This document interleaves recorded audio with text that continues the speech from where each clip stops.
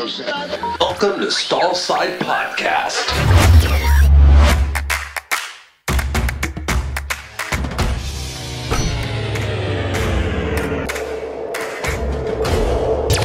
Bart, how you doing today? Today's a good day. How about you? I'm good, thanks. We got an excellent guest on the show today, Dr. John Madigan from the University of California, Davis. Yeah, and he's an incredibly interesting guy. He's a lot of fun. He's funny. And I've enjoyed kind of growing up in veterinary medicine with Madigan as one of those guys that's kind of idolized. Great neonatologist, medicine guy, and we've got him on for a very special reason today. Yeah, he's had a storied career. He's done some amazing stuff, and he is pushed into areas that a lot of people didn't. And he's actually come up with some foundational stuff that really changes what we do. Today he's going to talk about the squeeze technique. A lot of people talk about the Madigan squeeze, and that's a really interesting way of trying to manage some of these maladjusted foals. The foal that comes out and it just doesn't quite hit its goalpost. It's just a little bit slow, it sleeps a bit, lies around the place and doesn't get up and get on that mare and get out of it. And I'm looking forward to his insights on that, and what he thinks this technique does, and any predictions for the future. Yep, and I've been one of the skeptics, I have to admit, but I have seen it work, and so it'll be interesting to have him here today to explain that, because I've become a believer. Yeah, I know. I mean, when I first heard about it, I sort of thought, I'm not sort of sure how this goes on, but there's no doubting that if you pick the right case, that this technique makes a difference that you can't make in any other way. I mean, some of these foals, there's no amount of medication that's going to fix it. You squeeze them and all of a sudden this foal is right back where you would want it to be. Yeah, it's very interesting. Okay, well, without further ado. Yeah, so on the show today we have Dr. John Madigan from the University of California, Davis, talking about the Madigan squeeze. John, welcome to Stallside. Hey, how you guys doing out there? We're probably not as good as you. It's a little colder and wetter here, but that California weather, I'm sure, is good. But we'll live by proxy. Very good. Yeah. So, John, tell us a bit about yourself. Well, I'm a emeritus distinguished professor from UC Davis, and I still have some ongoing research and in a couple of different areas, and I'm got a little more time to turn the irrigation on for the horses and things like that with the emeritized status. But we have about half a dozen projects still running, and with grad students and other faculty in a variety of areas, neurology and a focus on the neonate as well. Yeah, it's always impressed me the breadth and also the depth of impact you've actually had on veterinary medicine. But you've touched on the subject that we're here to talk today, and that's actually sort of novel ways to manage the maladjusted foal. And so you've come up with a very interesting technique. We'd like to hear the background about what got you to where you are, in neonatal medicine, and the techniques that you come up with. So the floor is yours. All right. Well, if it's all right, I'll see if I can push the right button for the screen share, and you tell me how I'm doing that way. Is that all right? Yep, that'd be perfect. Very good. Well, today we'll talk about maladjustment syndrome. There's a variety of names for that, of course, in what's the squeeze therapy, and then looking at the neurochemistry of the dummy foal. And I think we thought that would be a good topic for your podcast, which I think are excellent ideas. And I'm being assisted with that, with the research and everything, with Dr. Alleman, a neurologist and internist here at UC Davis. And if you have time, some of the insight that we've learned from the foal does seem to have some possible connections to some human health things and kangaroo mother care. So if we have time. But, when you say, well, how do you get into neonatology? I got hired at UC Davis because of my infectious disease activities in Mendocino County, where I was fortunate enough to discover a pretty rare infectious disease, Ehrlichia equi. In Mendocino County, there were only 6 cases in the world. And then that led to identifying human infection with that age and NIH grant. So I was happily doing that and trying to learn a little more internal medicine. Then one of our faculty died in a plane crash, and he was a neonatal guy. So I got a new assignment. The department chair just handed me a binder of slides with all those neonates. And at that time, there was a real interesting phenomena going on. There were only 2 NICUs in the United States, and Tim Cudd there in Kentucky had one and one in Florida. So it was very helpful, actually, to start with the idea that I really didn't know very much and I needed to get input. So I went to as many meetings as I could. And then we created a team like they did at Florida, and also Tim Cudd did, with where you get together with a human neonatologist. So Boyd Getzman, who was chief of neonatology at Med Center, would go to all our rounds and help us as we developed, processes. So this was really, I happened to be there in the mid-'80s with the emergence of neonatal critical care for foals. And all the things that we take for granted now, we actually didn't have back then. So we had to create a unit, get different people. There's Gary Magdesian and facilities that are required. And of course, the other part, besides being asked to do the neonatal work there at Davis, developing the NICU and whatnot, we're very heavily oriented towards research. And of course, the symbol there, "Let there be light," is part of that thing. So taking a look at things, sometimes things we've been looking at for a long time, and then seeing what done. So we have a pretty big group there, an equine comparative neurology research group. Yeah, it's international. Dr. Haggett was in our group. She's now goes by her married name, Floyd, at Rosdale, Elizabeth Woolsey in Australia, Blaztoth, Hungary, Pat McHugh, Colorado, and then David Meller in New Zealand. So the focus here, there's a lot of different names for this. The dummy foal, of course, perinatal asphyxia syndrome, neonatal encephalopathy, and then hypoxic ischemic encephalopathy. And that was the one that a lot of internists had that were seeing these foals were saying that that's the explanation for the behavior, is the latter, the HIE. And of course, it's a clinical diagnosis.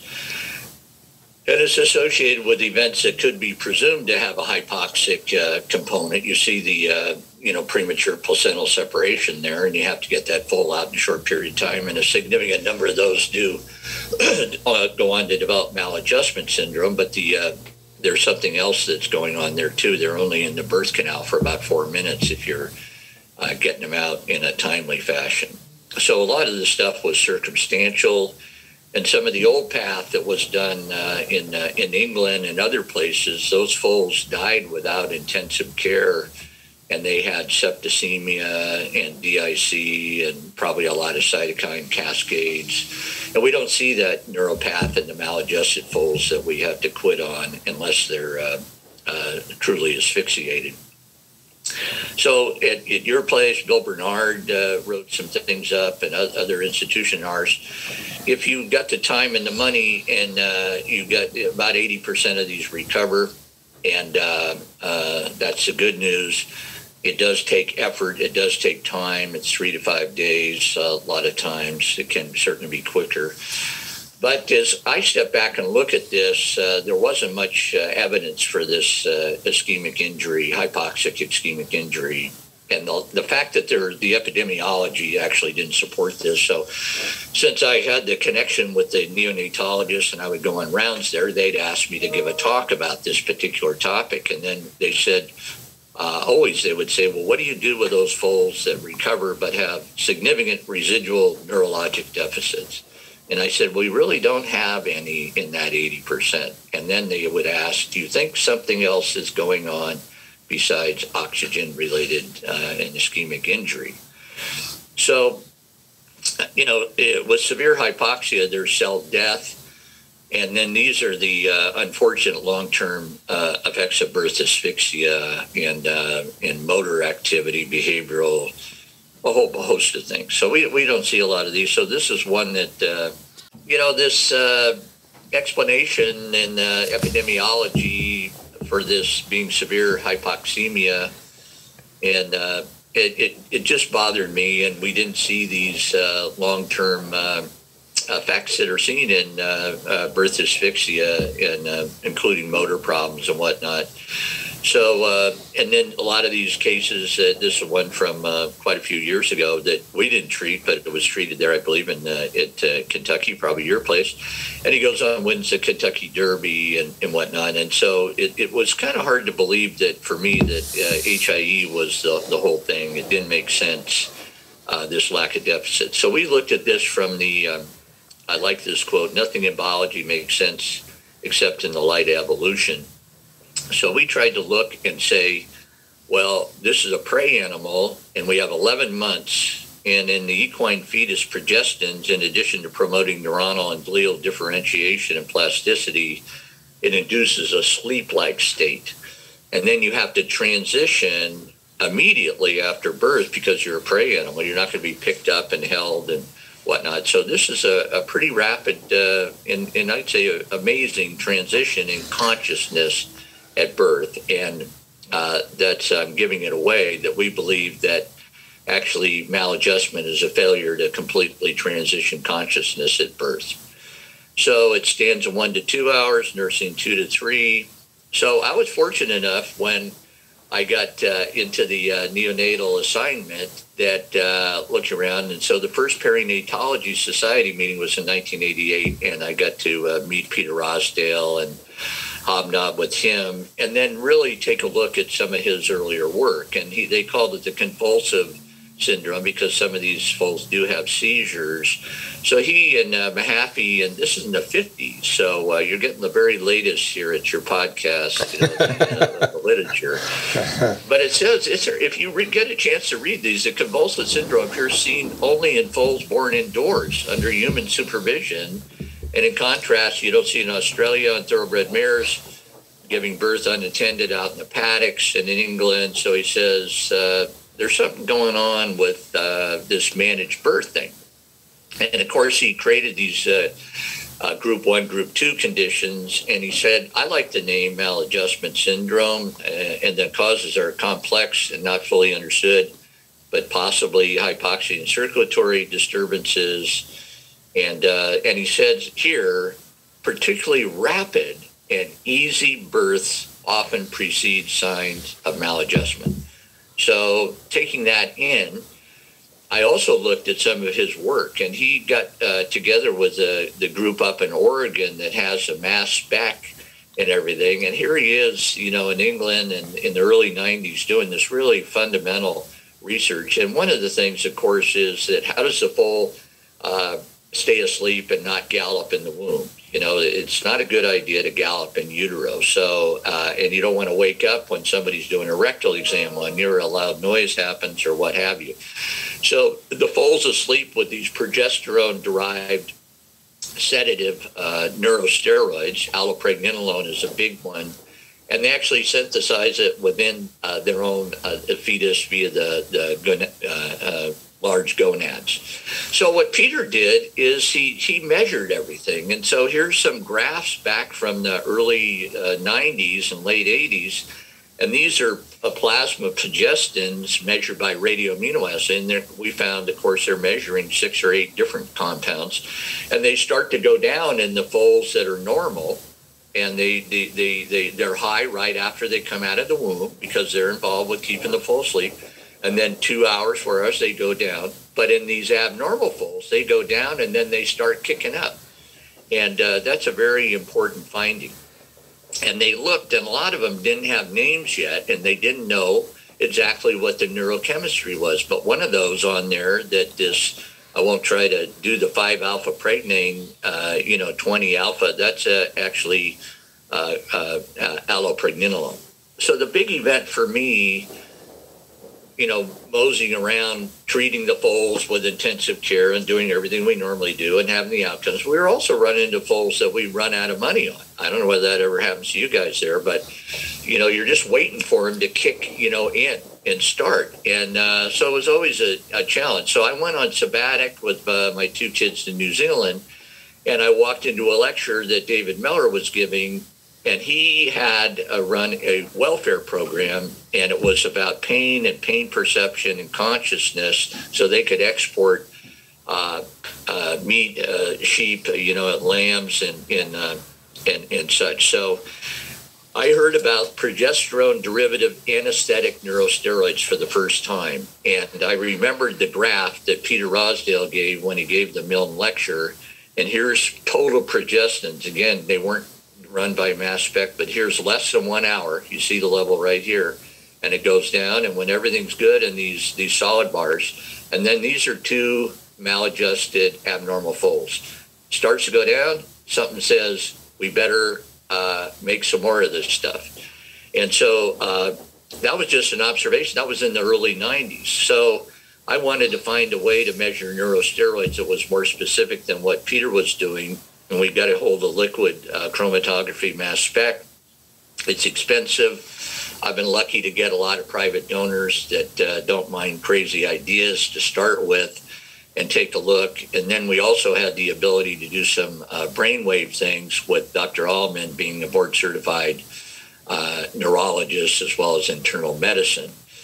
So why foals don't gallop in utero became our focus, and we took a look at it. So one of the first foals that came in was pretty bad dysgeusia. We did brainwave on.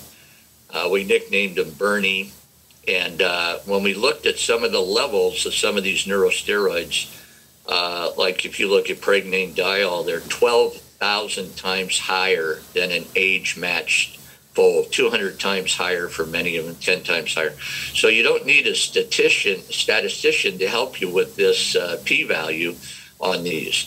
So we have associations there. So we expanded this and did the study with Rosdale's group and looked at abnormal neuroactive progestins in ill, septic, and foals that had maladjustment without a positive sepsis score.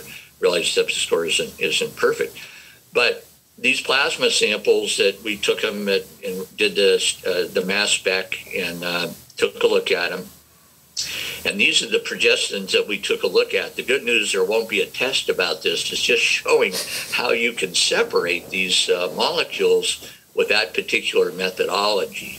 So what we found in normal foals, the levels are at a certain level, and then they drop. You can see by 24 or 48 hours DHEA.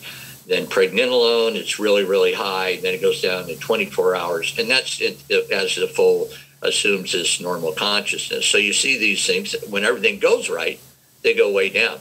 And then in 19 mild, moderate, and 13 severe, from mildly obtunded to stuporous, significant increase in several of these neurosteroids that have CNS effects. And you can see the p-values are pretty impressive.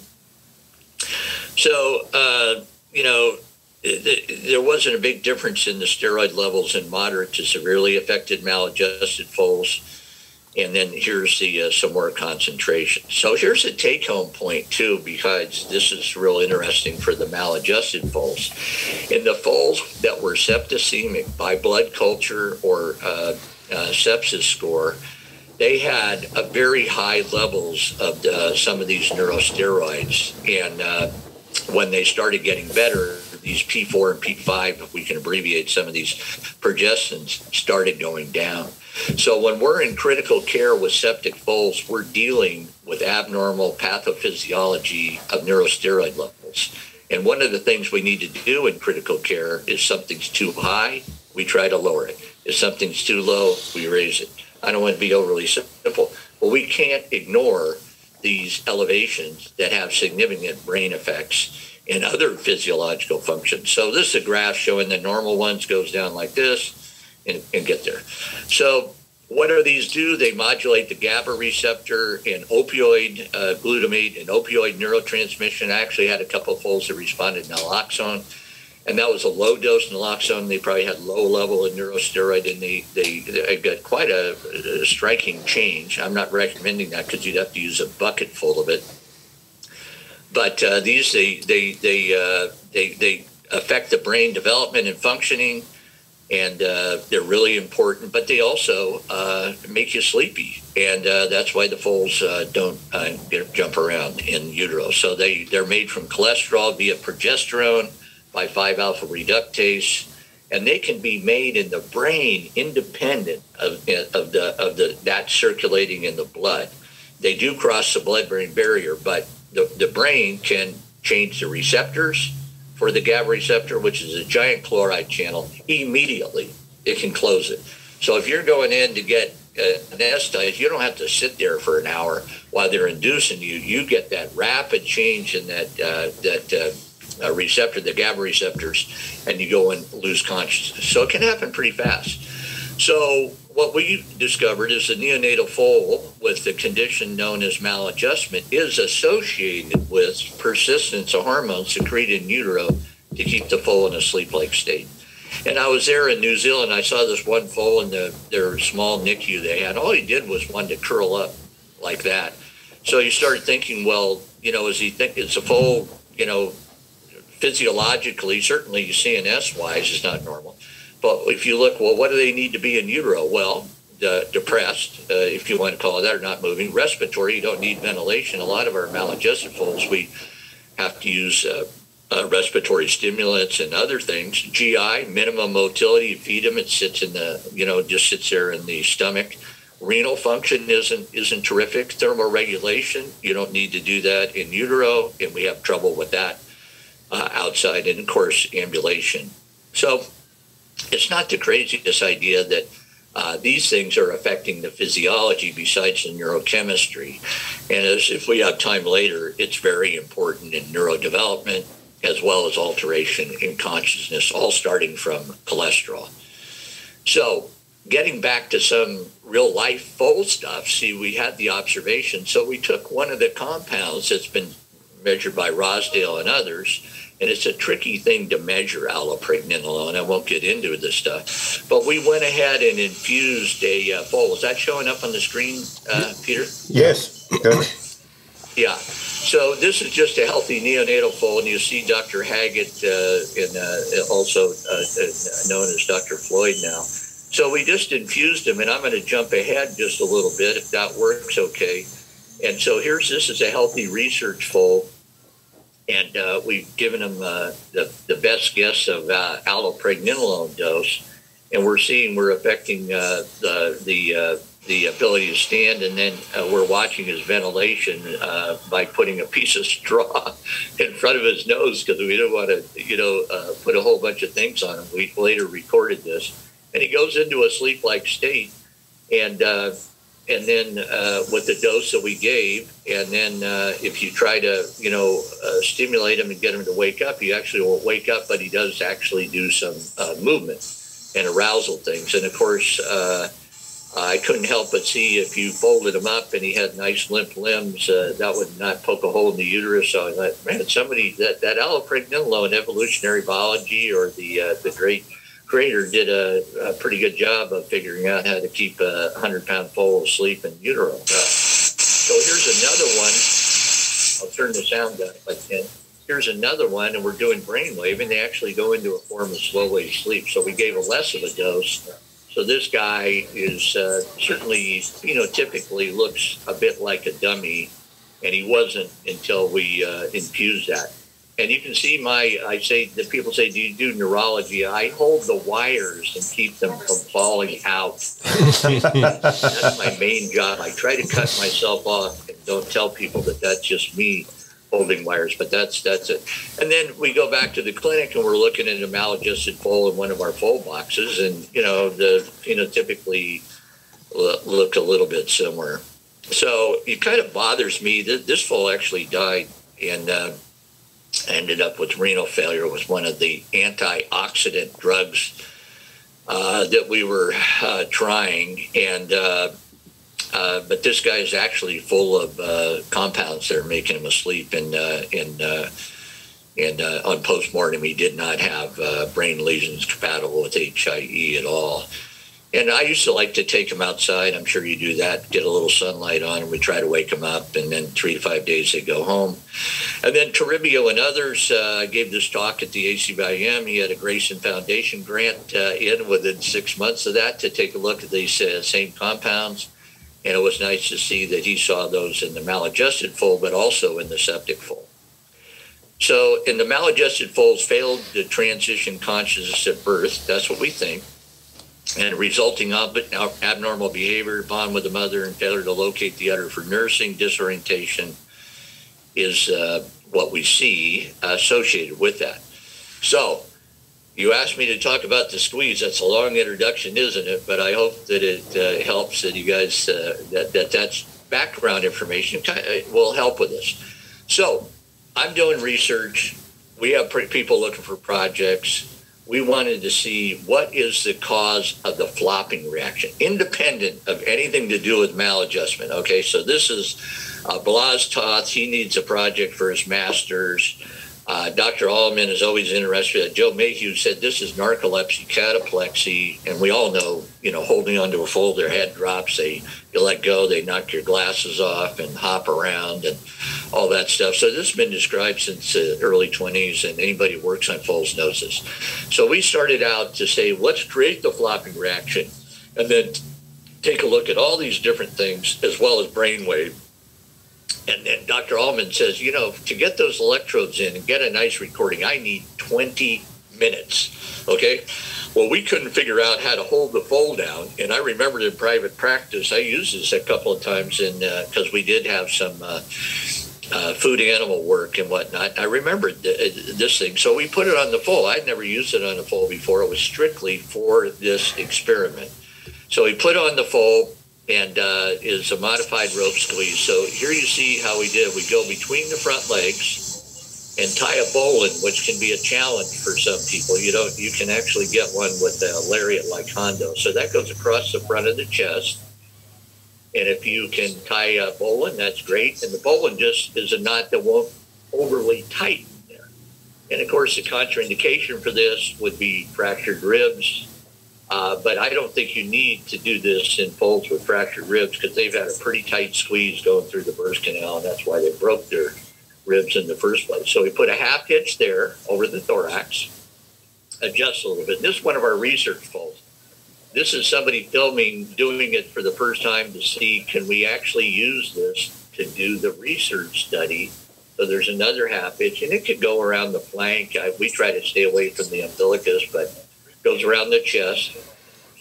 Okay, so there's that, and that's called a half hitch that we go. And so that's Blas Toth hoping that his entire master's project goes well as we're putting the dang thing on his foal, because he's got his whole graduate work is dependent on getting some study. So this doggone foal just laid down, so nice. It looked like a romping ketamine, anesthesia. And people say, well, how much tension do you have on there? It's like you're taking a big dog that's not that well mannered on the leash. They're put a little bit of tension, and you just keep enough tension so they stay asleep. And so you can see Toth is very nervous there. I get a real kick out of watching him going, oh, Jesus, I hope they held this thing. So we take it off, and it's very interesting how fast we did 20 minutes, and then, it looked like it wasn't hurting him. And then we did our study. So they immediately pop up, and this guy goes over and nurses. So that's what we did. We ended up doing a study. It produced predictable somnolence. They went into non-REM sleep. Their heart rate and respiratory rate and body temperature went down. Endorphins went up, and it activated the hypothalamic adrenal axis, which is actually the birth process with ACTH and whatnot. So we wanted to get this published. So while we were doing the neonatal, maladjustment chemistry, said, let's measure this before and after the dang flopping reaction thing. So we got some science in there in case somebody says, oh, great, you put a rope on a foal and he went to sleep. There's not too much to talk about there. So we measured all these things. And at the end of 20 minutes, two of these hormones, DHEA sulfate and androstenedione, went up, as well as ACTH. And this is where we did the brain wave, and we also did pain recordings and profound change alertness. And then Dr. Allman picked these up, and she's kindly, it's like when I was in radiology in class, I could always see the lesion if they put a circle around it. It really seemed like that is helpful. What we have here, because let me tell you, I'm not Anyway, these are vertex sharp waves. These are alpha beta waves and K complex and whatnot. And these are forms of REM sleep. ACTH significantly went up. Temperature went down. Heart rate went down. So this is what happens when they go through the birth canal. And we weren't thinking that at the time. So I'm kind of jumping ahead. But you see the DHC. So that's what happened. And we said, hey, you could maybe use this for minor procedures, ultrasound, x-ray, nasogastric tube, catheter replacement, those kind of things. But, when you're driving home after work and you go, why did those two hormones go up? And I got my master's in looking at insulin half-life in horses, and I was really into that feedback, something goes up, then that turns that off. And so I had that glued in my head. And that's actually not what's completely going on, but I thought is the way this works is you have these hormones keeping you asleep in the womb for 11 months. Then miraculously you get into position and you get your nose and 2 feet there, and you sure as hell don't want a lot of wiggling and retraction, so you use the tonic immobility of the thoracic squeezing of the foal going through the birth canal. Okay, that makes perfect sense.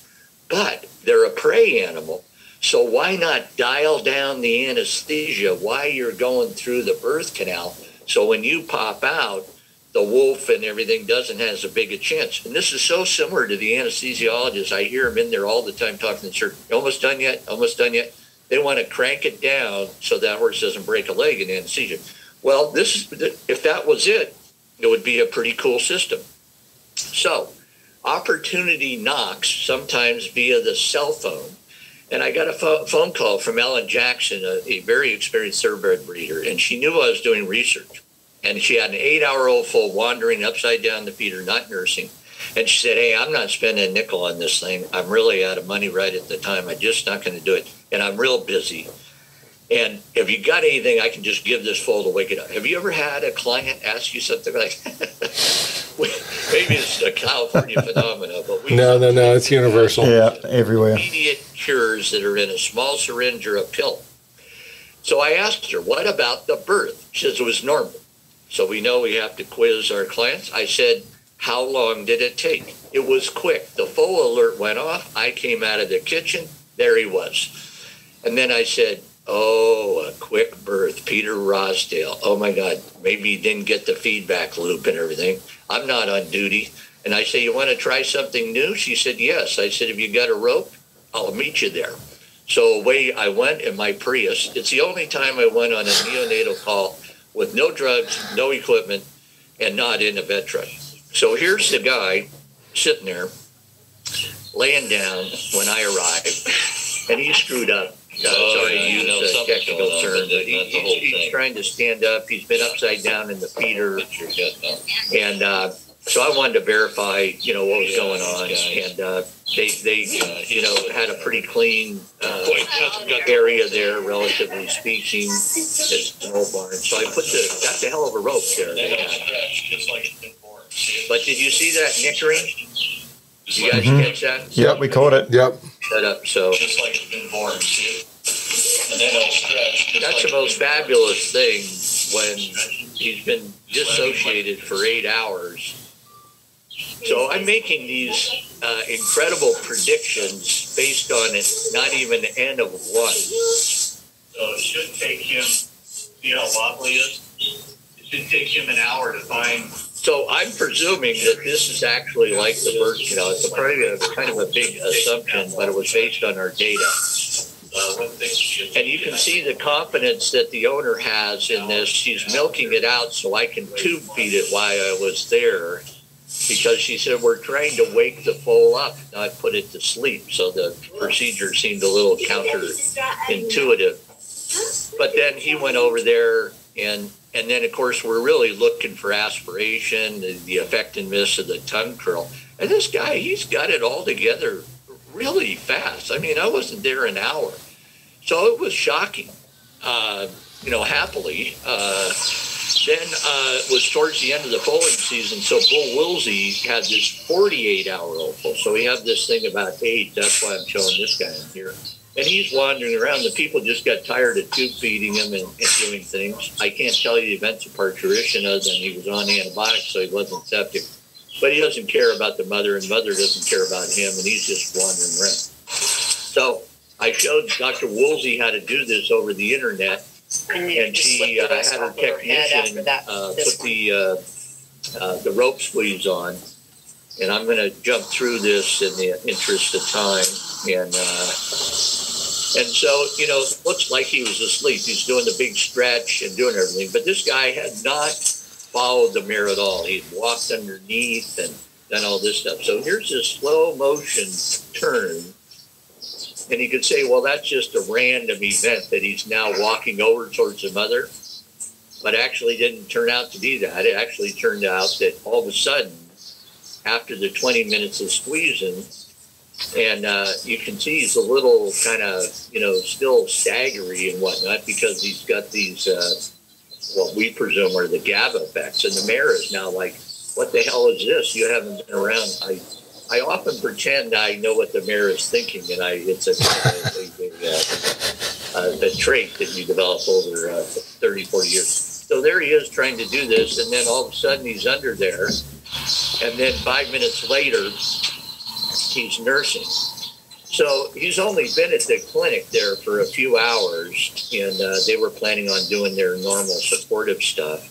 Then here he is 7 hours later, he's nursing without any assistance, and he's turning into a little hellion, you know, wise guy. But look at the coordination that he has. It's quite good. So he's done, you know, gone through a pretty good maturational thing. So that's foal number 2.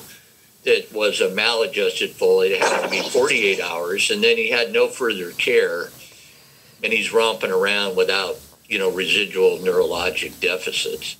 So this is what we think's going on in utero. You have the sedative neurosteroids. You also have adenosine, prostaglandins, placental peptide neuroinhibitors, and all that stuff. And it inhibits consciousness, gut motility, suprareflex movement. You go to stage later, get this squeezing, neuroinhibition, then afterwards onset of breathing, touch, and all that. So you want to throw any questions at, or I'll talk about the survey. Then we said, well, let's put this out a little bit bigger than, you know, 2 foals that we just did it on. Dr. Madigan, you alluded to using that for some simple procedures. Do people use that for in lieu of using sedatives?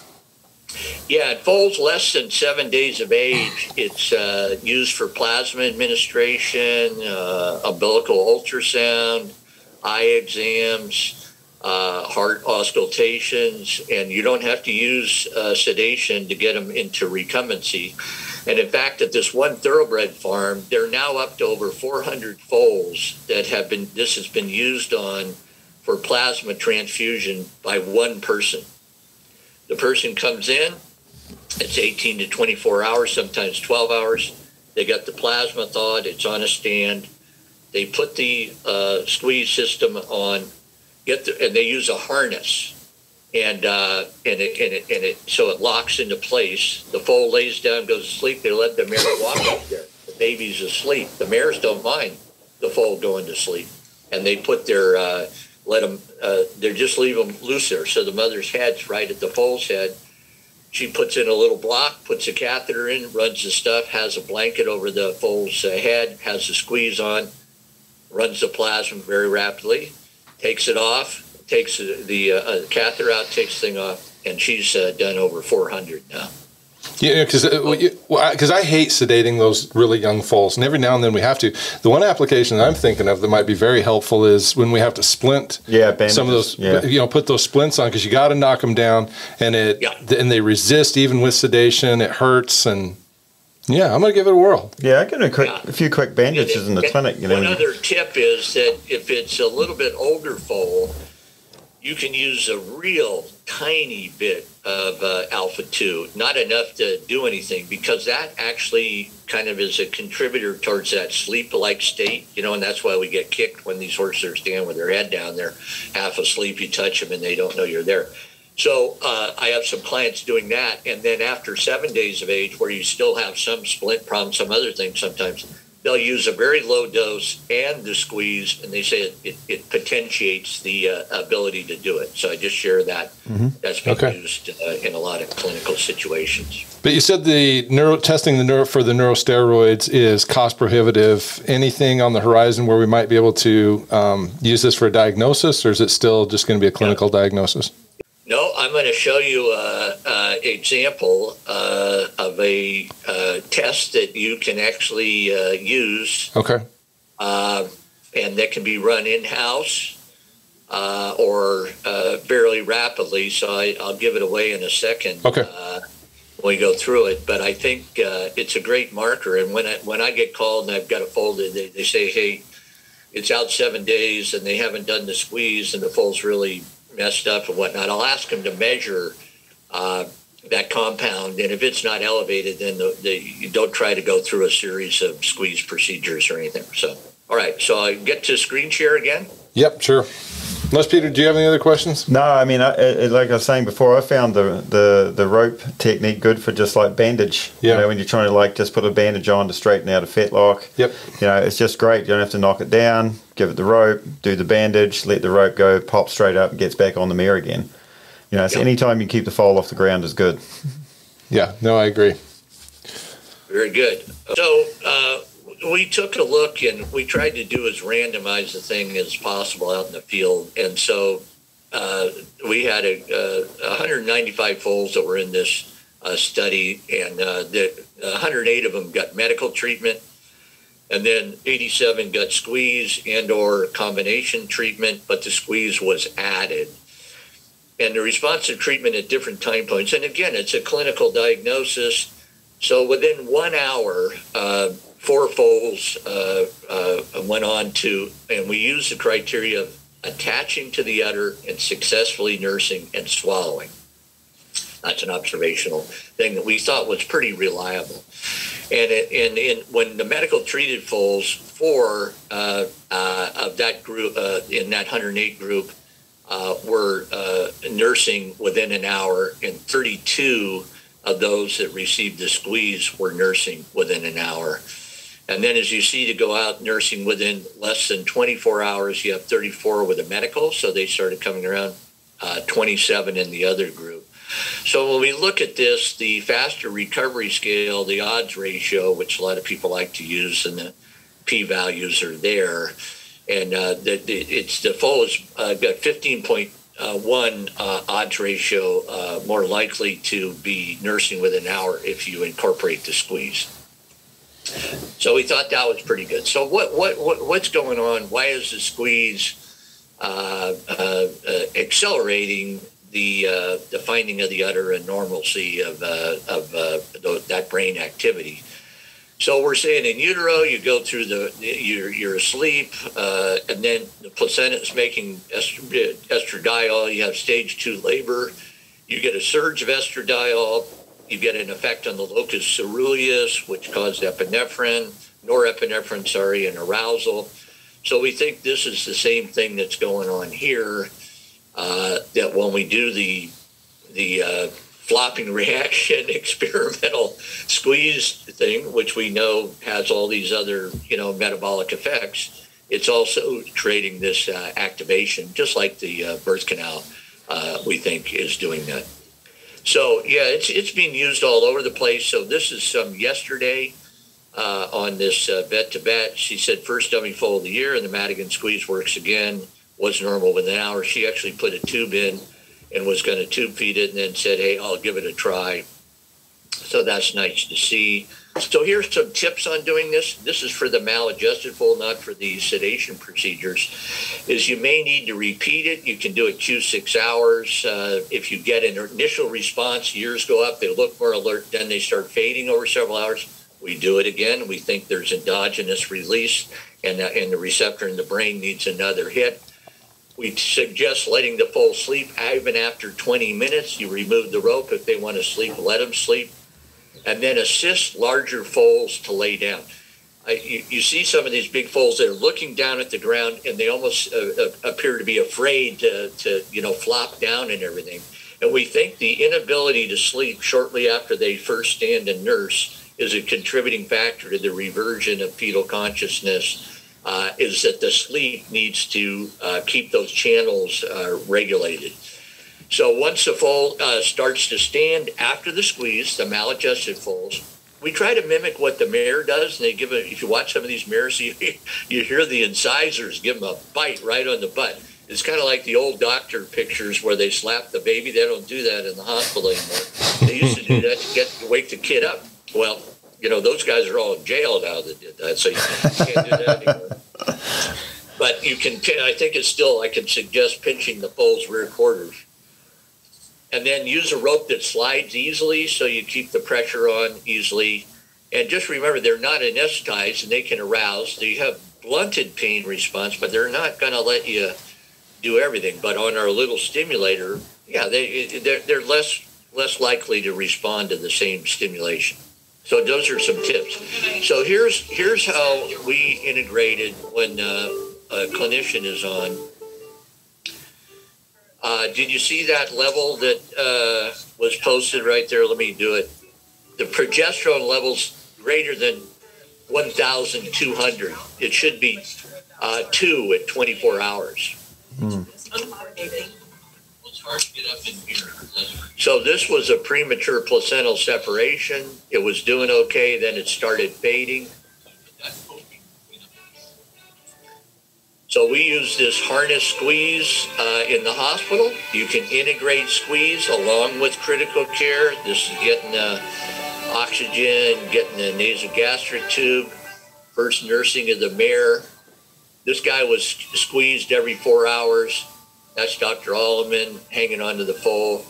Not every clinician knows how to integrate that into the intensive care situation. I think it can easily be done, and I think there could be certainly some advantages. And so if you take a look at the progesterone levels, and that's a compound that I would suggest is a very high likely to be the marker that we're looking for. The progesterone is probably measuring a whole slew of these other neurosteroids. That's okay. So this is when he arrives at the NICU, and he's, I don't know how old he was, 12 hours, I think. And then the field test, there's a little progesterone field test you can do on the countertop. It's greater than 5 when he came in. Immediately before we got around to squeezing him, you get all the catheters, and it's gone up to 1,200. And then the squeeze, he perks up, but it does not lower his peripheral level of progesterone, but it's working on the brain. 6 hours post-squeeze, then 2 days post-squeeze, you see it's down, and then the field test is less than 1 after 48 hours. So a foal that you measure this progesterone this low in, they're not going to respond to the squeeze because they're not affected by the neurochemistry. You've got some other thing going on. So this is graphed here that this guy arrives, and look how this continues to go up. So, man, then all of a sudden we're fighting more depression, more gut motility, all those things, we think. And so we see it going down. So that's the, I hope that answers that okay. It sure does. That's great. Yeah, so I'm trying to figure out how to advance my slide, and there we go. And this is a normal drop in progesterone in normal foals. You can see it's real high, short, this right after it comes out of the mare. That's because it's been part of the keep you asleep system. And then it goes down to less than 2 at 24 hours. So if we want more evidence that there's some effect, here's a nice study done last year in lambs, that in lambs with prolonged time to suckle and signs of neonatal maladjustment syndrome, resuscitation, compression result in significant improvement in behavioral scores, reduced time to stand, time to search, and time to suckle. It had no side effects. So this is what they did. They did it for 5 minutes in the little guys there. This is at Oregon, published in vet clinics. 1 pound of pressure, they called it. And so they had some seizure activity. They measured fear response, interest in suckling, attempt to stand and things like that. And here's their summary. the use of resuscitation compression. I'm surprised they didn't call it the Madigan squeeze, but I just have to let that go. Is a highly valuable method for improving abnormal behavior in newborns. In lambs with prolonged time to suckle and or showing signs of maladjustment, it results in significant improvement in behavior scores. Then in New Zealand Veterinary Journal, thoracic squeeze, they're calling it there, in calves delivered by C-section that didn't know the udder from up or down. And then on the farm, foals, calves that are getting the esophageal feeder and whatnot, getting a real brisk response. And these ones are, of course, they're not septic and things like that. So I've got a slide with a case study. I'm going to just verbally talk about it so I don't name the clinic. But one thing that's occurred in 2 foals is that they were in NICU for 3 days at this clinic. The owner was a thoroughbred farm manager, and the client said, forget it. We're done. We're not spending any more money. Then she asked to have the foals sent back to her with the tube in place, the IV catheter in place, said, I can do that stuff. And then she asked, they'd been squeezed, right? They had not been. As soon as she got them home, she squeezed them. They stood up and nursed. This was 72 hours after critical care, and she pulled all the stuff off of them. So that's in 2 cases. So I'm sharing that because I'm the squeeze guy, right? So I'm hearing all this stuff. This is not, something in Science Direct you got to search for. So that's pretty much the story. And then, it's not too much different than this thing. They say, kangaroo mother care started immediately after birth, and that's where they're swaddling really closely, saves lives. And in Colombia, and I'll just stop for a second, the death rate for premature infants was 70%. They were dying of respiratory infections, etc. And those that were held close to their mothers for the large portion of the day not only survived, but thrived. So the World Health Organization is now recommending this for low birth weight infants, and now they're saying we want all infants. It stabilizes heart rate, improves breathing, gain in sleep time, earlier hospital discharge, improve oxygen saturation. So nobody knows the mechanism for this, but I'm going to suggest, and we have just show you our Bill and Melinda Gates Foundation grant. We did a study with Stanford and skin-to-skin after birth and natural course of neurosteroid levels. And we showed that in kids that didn't go through the birth canal, infants, they had higher levels of progesterone in 24 hours. That's as much as we get. And now they're showing that out to age 20, this was a Bill and Melinda Gates Foundation grant, and out to age 20, neurodevelopment is higher in kids that have significant amount of kangaroo mother care. So they've got the same thing. Premature infants have higher levels of some of these neurosteroids, and we're excited about that, and it can be pretty pronounced. So anybody that wants to follow this further, just take a look at Australian premature infant brought back to life with kangaroo mother care, was declared dead in the hospital in Sydney.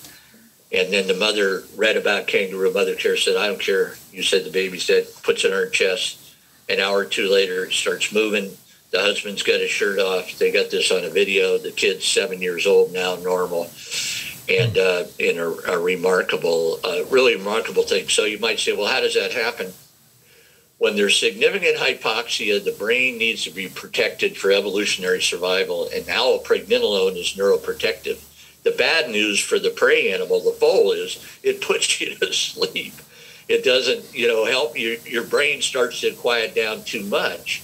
And if you're an infant and you've had hypothermia and things like that, you'll get sleepier. Your metabolic rate, we think, goes down and down and down to protect your brain, just like cold water. And then through this process of tactile squeezing and the kangaroo mother care, that we think that then that's the safe signal to lower the allopregnanolone and then be with the mother where you can nurse and be protected, et cetera. So there may be some more things there. So the last thing, how many times have I said this, the last thing? We had a little thing we put on YouTube that had 10 million views. That was a record for UC Davis. And it was talking about the fact that neurosteroids have been seen in children with autism and were also elevated in the foals with abnormal behavior.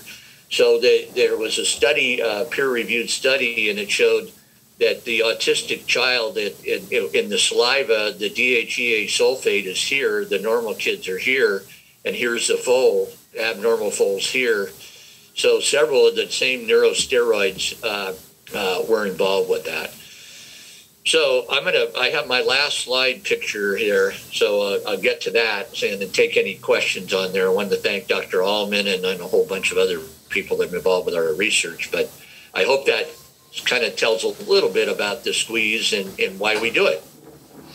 Yeah, John, that's fascinating, and it's great that you gave us so much background there, because it is something that has plagued neonatal medicine and equine for a long time, and it's just great to go back to the 50s, and tip of the hat to Peter Rossdale for being the person that made a lot of observations of which we base a lot of our care on today. And it's just fascinating to see how people that sort of had so little to work with actually made some really good observations and some really good leaps mentally to actually get us to where we are now, and you were part of that. Yeah, well, thanks. It's been a fun thing, and it's rare to have a procedure. I mean, you have CPR for people that have a heart attack. You have different things, but it's rare to have a procedure that you could use anywhere in the world if you have a rope, because as we know, a lot of foals don't have the benefit of getting the good care like they get at Rood and Riddle and UC Davis and lots of other private clinics.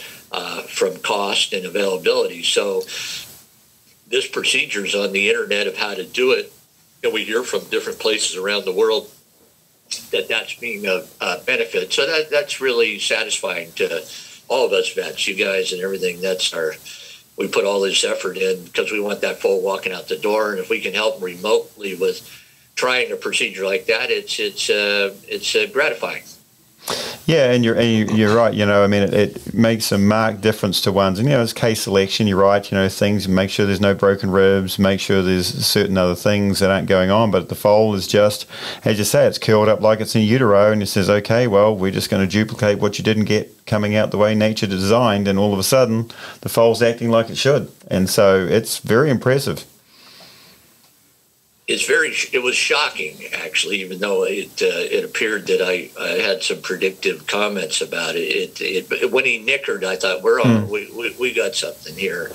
And it's that GABA receptor closing that chloride channel. They have all these diagrams that rushes in and then closes. So the people that we've worked with doing the allopregnanolone studies, they just published one showing in kids with a certain high amount of repetitive activity that are autistic spectrum disorder have lower levels of allopregnanolone.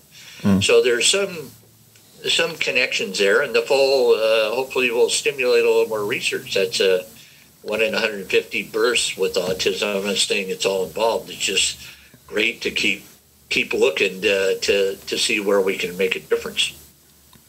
Yep. And these maladjusted foals, treating them, it can be frustrating. So having another tool in our arsenal is appreciated. Yeah, because they can change fast. Yeah, and there's only so much medicine can do, and this is just like part of trying to duplicate the natural process. Yeah, excellent. Well, John, we're really motivated by what you've told us here. It's been a fascinating episode of Stallside. There's a great amount of history and lots of really good information there about these maladjusted foals, and I think it's going to cause a lot of the people that listen to us to look at things a little bit differently. And as Bart was saying, it's another tool in the toolbox to get these foals up and on those mares. And you're right, that foal nickering to its mother, you should always talk to your mother. That's right. That's right. Yeah. Well, it's great that you're doing the podcast and allowing opportunities for a little, personal storytelling, like how somebody gets started. I really appreciate that, because it really was knowing nothing and then really seeking. I need help. from the people that were doing it, and we all do a little bit of that, but it was a lot, and so I appreciate being able to share that the connections with Rosdale and. Of course, the clinics in the U.S., Florida, and then Kentucky and Cud, and your place, Bill Bernard, and all the guys that have been involved with this for a long time. Yeah. Well, thanks for joining us. It's been a great show, and we appreciate you having you on it. Yeah, excellent. Well, thanks a lot, you too. I really look forward to seeing you in person. We're hopefully getting out of this thing, and I'll hope to see you soon. Yep, that's good. That's absolutely our wish too. John, thanks again. And that's Stall Side for this week. We've been talking to Dr. John Madigan, UC Davis, and he's been giving us some insight into maladjusted foals. See you next time.